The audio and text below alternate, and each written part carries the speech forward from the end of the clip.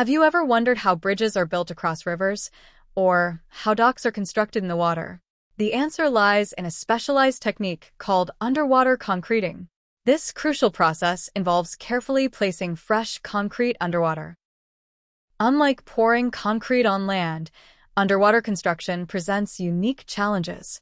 Every step, from start to finish, demands meticulous planning, supervision, and special techniques. Imagine the foundation and support piles for a bridge across a river, or the base of a massive dock. These structures often rely on underwater concreting for their strength and stability. The ultimate goal of underwater construction is to create a dry and water-free environment. This ensures the safe placement and proper curing of the concrete, leading to a strong and long-lasting structure.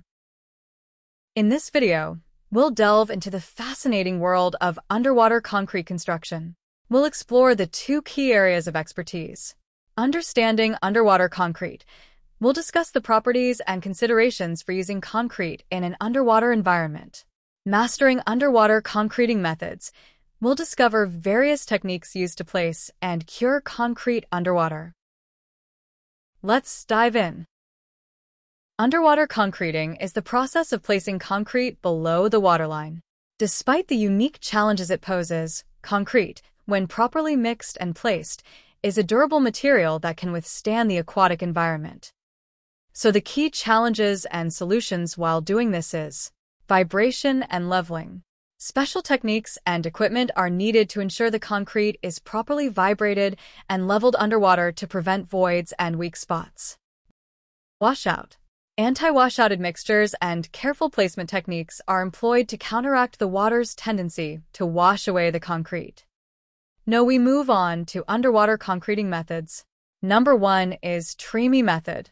A Tremie pipe is used to continuously deliver concrete to the underwater location, ensuring a smooth flow and preventing segregation.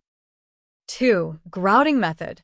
A cementitious material is injected into the soil or rock to improve its strength and stability. 3. Bag Method. Bags filled with sand or other materials are placed underwater to create structures or foundations. 4. Bucket Placing. Concrete is transported in buckets and dumped underwater using cranes or other equipment.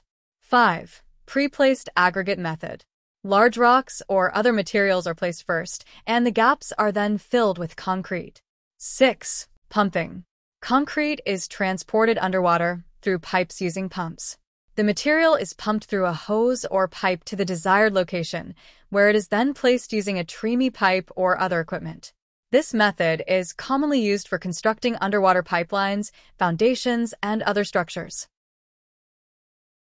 The selection of the underwater construction method depends on factors such as the type of structure, water depth, equipment availability, and environmental considerations.